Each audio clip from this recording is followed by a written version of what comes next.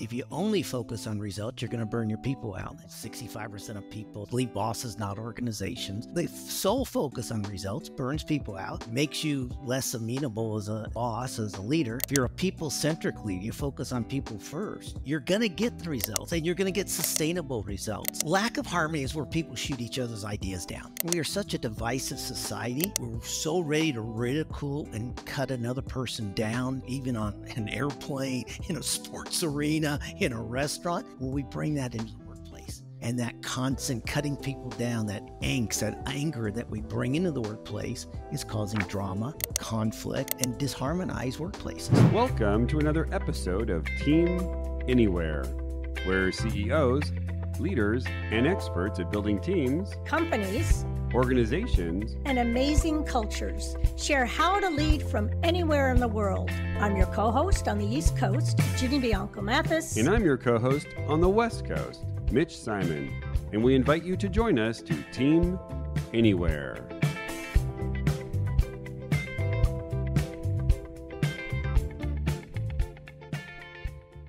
Hello and welcome to another episode of Team Anywhere. I'm your host on the West Coast. Today we have an international guest. Today on the podcast, we have Stephen Howard, founder of Caliente Leadership, award-winning author of 22 books, and keynote speaker. In his latest book, Humony Leadership, Mindsets, Skills, and Behaviors for Being a Successful People-Centric Leader.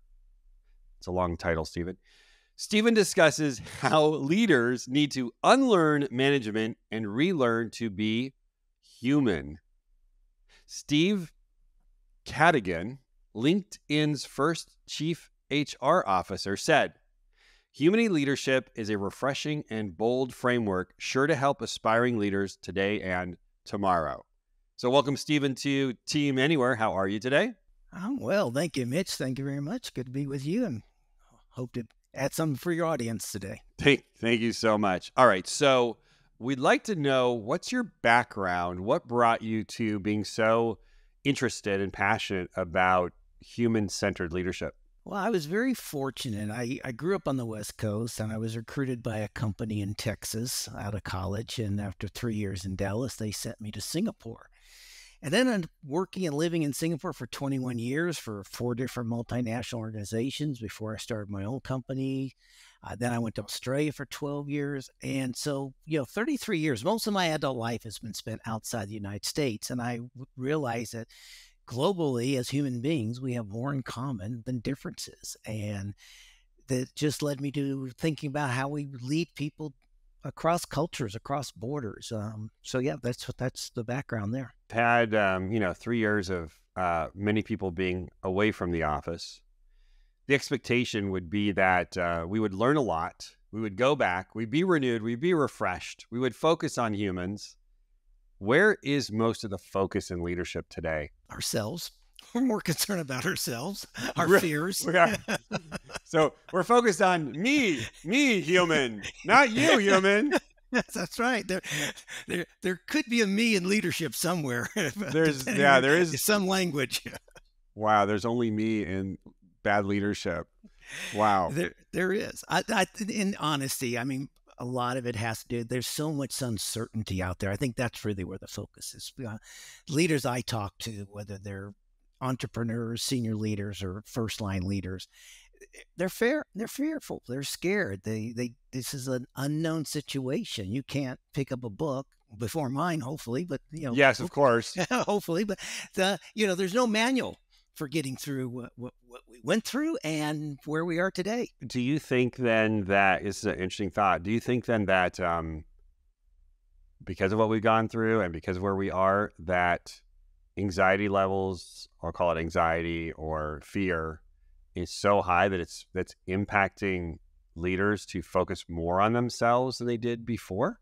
More on themselves and more on results, and a greater focus on results, more pressure on results. And even some so-called people leaders have kind of lost some of that inclination, and there's just a lot of pressure to get results, get things done, achieve results. What's wrong with results? Nothing. But the thing is that if you only focus on results, you're going to burn your people out. And we all know the 65% of people, depending on what research you read, leave bosses, not organizations. And the sole focus on results burns people out, makes you less amenable as a boss, as a leader, and makes you more of a manager than a leader. And so you lose people. So my concept is, if you're a people-centric leader, you focus on people first, you're going to get the results, and you're going to get sustainable results. One thing I was telling a leader the other day is he was frustrated because his first half results weren't anywhere near what he wanted them to be. And I said, what was your employee turnover like in the first half? He said, unbelievable, 22%. I said, well, how are you going to grow your business when one of your priorities is replacing lost employees, replacing them, onboarding them, getting them up to speed? He goes, oh, yeah. Oh, yeah. That's why I hired you. That's why I'm paying you the medium-sized bucks to help me out here.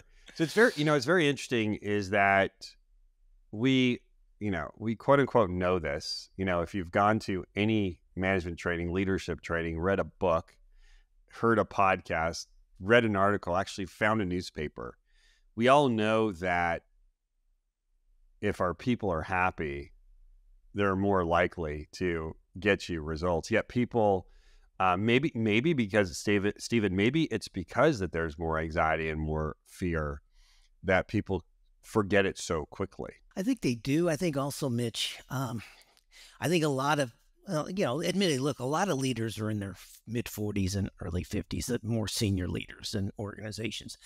And if you go back to the 1990s or early 2000s, one of the key things about leaders, when you say, if you're a strong leader, you get the most out of your employees. Well, I say put the most into your people, and then you'll get the rewards. You'll reap the rewards from that. And so it's constantly that 2000, early 2000, push, quarterly. It worked then. It doesn't work now because of the pandemic. Things have changed. People have a different perspective of how important work is in their life. What is their priorities in their life? So if you're a strong leader, and we should know this, if you're a strong leader, you're going to put your effort into your people. Typically you do. And that's really what a leader is all about. Okay. So tell us, what is the focus of do you have the title of your book memorized? What is the focus of your book? You have to tell us the name of that book again. Well, the book is Humony Leadership. So the title's simple. It's okay. All right. You're just going to, there's the subtitle. Yeah. The subtitle. It's three focus areas. It's mindsets, skills, behaviors, and which will make you a successful people-centric leader. So the focus of the book is on three things: mindset, skills, and behaviors. Okay. And what was your inspiration for writing this one of your 22 books, Humany Leadership? The inspiration, honesty, was a sunset and a glass of wine. But I was sitting on my balcony thinking about my life and the clients I was working with at the time. This is about 12, 14 months ago. And I was sort of grateful that I had achieved some harmony despite the pandemic going on. And I thought to myself, what we need is more harmony as people. And then somehow I wrote the word harmony down, and then I wrote down on a piece of paper, I was thinking about the workplace and how we call people human assets. We call them resources. We call them workers. And I thought, wait a second, we're leading humans. And so I wrote human down. And then I started thinking about humanity. So I combined those three. The aspect was, we need to change the way. There were so many people I was talking to. They were so frustrated leading remote workers and starting to get workers back, or thinking about getting workers back in the office place, and the frustrations about that. And I realized that, again, the way we led 10 years ago is not going to work long term. It might work short term, Mitch. Look, I'll be the first to say, you want to take all those ideas and the way you managed in 2015 today, it don't work for a year or two, but you're going to get in 2 years 50% employee turnover. That's the cost of doing it the old way. Okay, so you're kind of giving us a smidgen of a hint as to what is Humany Leadership. You talked about harmony. So can you kind of give us a broad brushstroke of what is Humany? What are the components of Humany Leadership? People first. Understand that employees don't want to be managed. Managing people is a 1980s concept. People want to be led. They want to be empowered. They want to be challenged. And quite frankly, and a lot of leaders say, oh, the workforce today, particularly the younger generation, they don't want to work hard. No, they don't want to work hard. They want to work smart, and they want to be developed. They want to grow.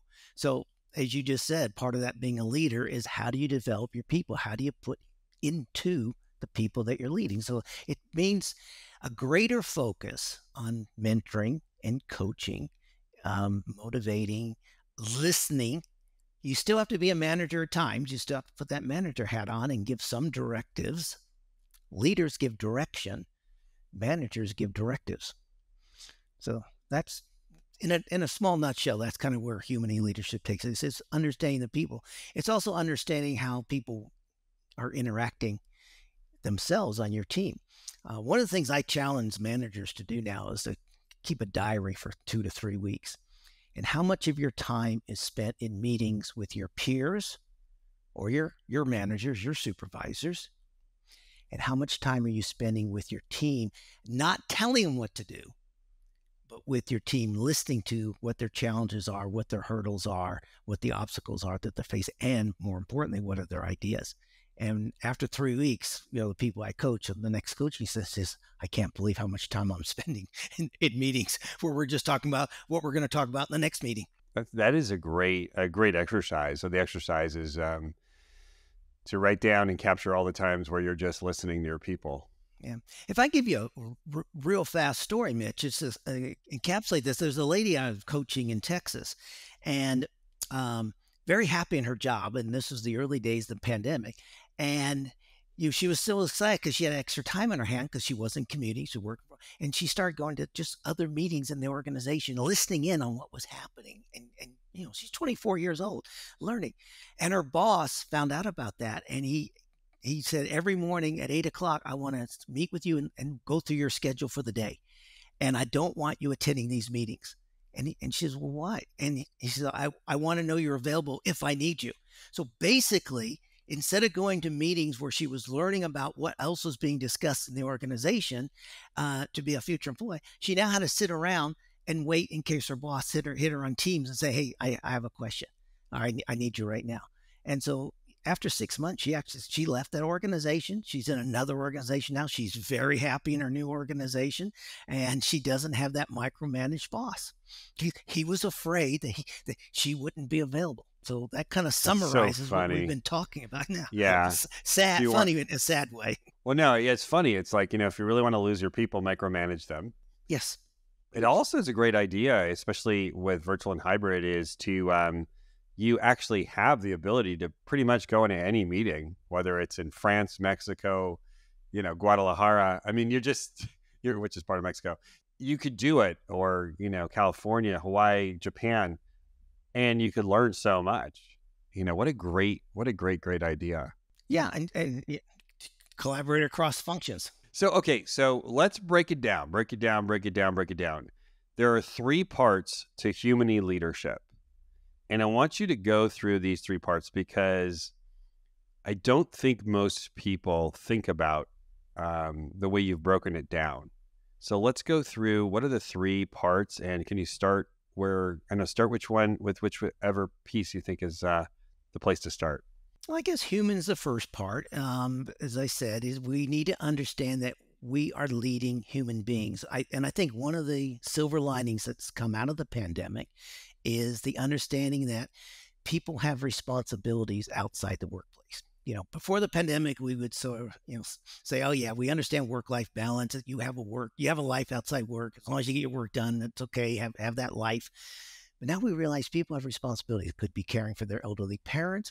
It could be their children's responsibilities. Maybe they're on some community organization or their religious organization or whatever. These are responsibilities to them. They're not life stuff. They're So if we allow them to fulfill those responsibilities, they don't come to work thinking about those responsibilities. They don't come to work frustrated that they can't achieve those personal responsibilities, and they still get their work done. So that's where this flexibility and adaptability, this is where the conflict lies today between those who want 100% work back at work, back at the office, compared to the employees who want, well, look, I want at least 40% work from home, or I want flex time, or I want the ability to, if I do come into the office, I want to leave at 3 o'clock because I have these other responsibilities. I'll get my other work done at 5 to 7 o'clock. That's my responsibility. So I think that's human. So understand the people who work for us are not assets. They're not resources. They're not staff. They're not workers. Probably the nicest things we call them is team members, but they're human beings. And that's a mindset change again. So that's where the human part of Humony centered. Hey, we're taking a quick break to remind you to support our podcast by hitting the subscribe button and leaving us a review. Your feedback means the world to us, and it helps us continue to bring you more engaging and thought-provoking content for leadership and remote work. Yeah, and so, just to capture that, so humans have responsibilities outside of work. I think that's the one, quote-unquote, breakthrough of the pandemic was, you have other responsibilities, like all these kids that are walking into your meetings, and your parents or partner who, God forbid, gets sick, or you've got an organization where you're the president of, let's say, the Little League or something like that. And we need to, as bosses and leaders and owners of companies, appreciate that we want people to have those extra responsibilities. Why would we want our team members not to be working 24/7 and just producing results? Well, because if they work 24/7 or even 60 hours a week, 80 hours a week, they're going to burn them out. But this mindset change, Mitch, is people haven't grasped onto. Amazon I love Amazon. I have a great deal of respect for their organization. But when they let all those people go a couple months ago, what did the CEO and the head of HR focus on? We need to get our head count in line. Our head count. No, you don't employ head count. You employ human beings. Now, if you had that as your mindset, you may still have to lay off the same number of people, but the way you communicate it, the way you do it would be significantly different. Does that make sense? Yep, it does. Okay, so we've got human. So Humony Leadership. One of the parts is human, and what are the other parts? The second part's humanity, and I admit in the book I don't focus on that. There's a lot of people who focus on things like ESG and what's good for the planet and the environment, stuff like that. But I do say in the book that where possible, or leaders should at least pause and think about, okay, the effect of this decision on my employees, that's the human part, the effect of this decision on humanity, what are we doing to the earth? What are we doing to the communities in which we work or live or manufacture in or sell in? What are we doing with regards to this decision? How's it impact our limited resources on planet Earth? So, but I don't overemphasize that, but that's the humanity part of it. And then the last part is the harmony part, which is the fun part, so to speak, because when I talk to people and say, tell me what harmony is at your work, they scoff at me, they laugh, and they say, there's no such thing as harmony in the workplace. Well, what if there were? So again, just opening people's eyes, hopefully. What if there was harmony in your workplace? What difference would that make? When you're writing about harmony in the workplace, it's not people singing. So what is harmony in the workplace? I think the best description I can give is, and we've all as individuals experienced this, the concept of flow. When you get into flow and you lose track of time, you're so focused on whatever it is, the task at hand. It could be personal. Maybe you're rebuilding an automobile in your garage, and you completely forget to pick up your kids from the softball practice because you're in flow. Same thing here. The whole department, the whole group, as big as it can be, but I've kind of figured most harmony is going to happen at the team or department level. People are collaborating together. They're cooperating. They're in flow. You've got psychological safety, which, as you know, Google showed as one of the key aspects of how teams are productive and produce results. I think you get higher innovation, higher creativity, because people are willing to. The lack of harmony is where people shoot each other's ideas down. Harmony is, okay, Mitch, that I may not agree with that idea, but let me dwell on it for a while. Maybe I can build on it. Maybe I'll tell you, And after a couple of days, no, I don't think that idea worked, but here's why. You'll listen to my idea as to why. We can discuss it rather than me just saying, yes, you see so often work.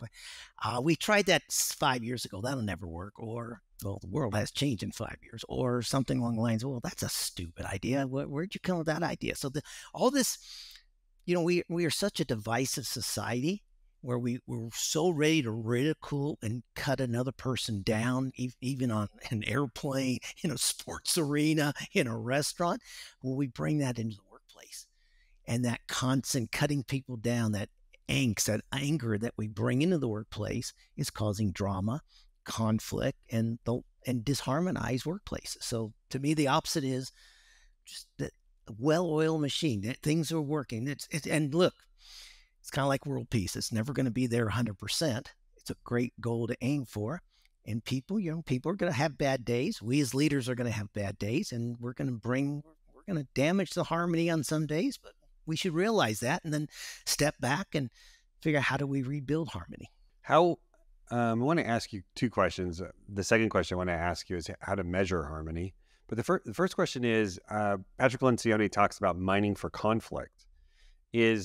Is mining for conflict, having conflict, is that not harmonious? Conflict of ideas is harmonious. Interpersonal conflict is not. But yeah, and that conflict of ideas is actually productive conflict. As I said, you have an idea and I have an idea, and probably neither one is the right idea. But if we combine your idea and my idea, we get idea C. Maybe that's a little bit more innovative. So I think Lencioni's on the right track when he's talking about the conflict around ideas, cognitive conflict, you might call it. And then, so I'm a leader and I want to create more harmony. What would I do? I'm going to go back to the measurement real fast. I think one way to measure harmony would be your employee attrition rates. I consulted to an organization, I won't tell you which one, but an organization a couple of years, or last year actually. And the same department, an IT department in a big organization, two different leaders, both had staffs around 22 to 24 people, relative the same size. One leader was more of the people-centric leader, and the other was not. And the one who wasn't was running around 17% employee attrition, and the first leader had about 6% employee attrition. And in their industry, the industry average at that time was 15%, 16%. So you could see just within the same organization, the same function area in the same organization, two different styles of leadership. So come back to your question now of how can you bring harmony into the workplace? Mm-hmm. Look at yourself first. Look at what are you doing that causes disharmony. Just make sure, we all have biases. We all have unconscious biases. Where are yours showing up? Where are you playing favoritism, even though it might be subconscious? Where are you showing favoritism towards one employee, towards the other? Spend more time with your people and less time with your colleagues in meetings, and observe. I've got a guy I'm coaching right now, and what I have him do every day is spend 10 minutes just standing outside his office. And I ask him, I want you to stand outside. I want you to observe and absorb. Observe what you're seeing. Who seems anxious? Who's talking to each other? Who's not talking to each other? Just over, and it's kind of one of these bullpen areas where he's got like 30 people outside his desk. And but don't do it from inside. Stand out there and just kind of observe. Just sit there and drink coffee.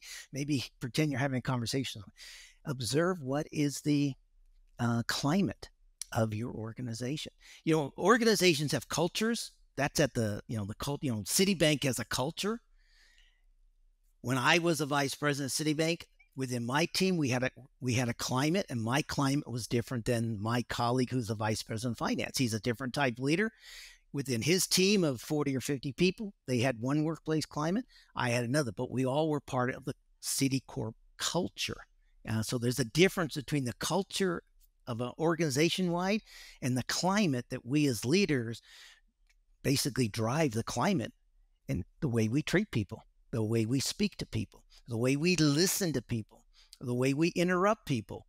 That's how you start. If you understand what you're doing first as the leader, and then make those little baby steps to fix things that are causing the disharmony in the climate in your workplace. Yeah, no, I love how it always, well, it doesn't always. It's to be a great leader always comes back to you.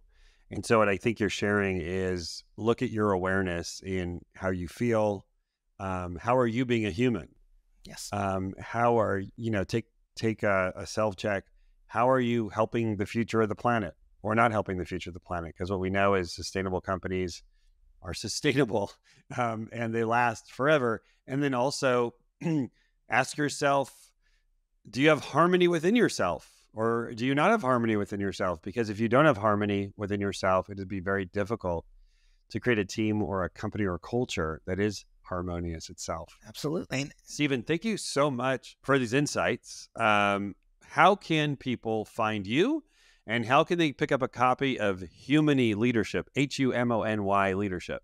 Humany Leadership, it's on Amazon all over the world. It's in paperback, Kindle, and now in audiobook. It's my first audiobook as well. Great. Because I know a lot of people enjoy audiobooks now. You can reach me, Stephen, at humanyleadership.com. I'm on LinkedIn. There's several Stephen Howards. Look for the one that's in the greater Los Angeles area. Yeah, it does. Yeah, I have 3 first names. My middle name is also a first name. So, oh wow. Well, you're talking to Mitchell Simon right here. So, there you go. There you go. So, yeah, LinkedIn's the easiest way to find me. But I'm on Twitter. I would highly recommend people also look me up on YouTube. It's Stephen Howard on Leadership is my YouTube channel. I got a lot of great content for people that's free there. So go there, subscribe to the YouTube channel. Thank you. Thank you we're going to leave where you are, what country you are, a mystery to everybody. But thank you. He's not in the United States. He looks like it, but he's not. So thank you so much, Stephen, for your time. I really appreciate these insights on becoming a more human leader who is supporting humanity and a leader who is creating harmony. So if you've loved this episode, which we have, please share this episode with your friends, your colleagues, your family, and we'll see you next time on our next episode of Team Anywhere.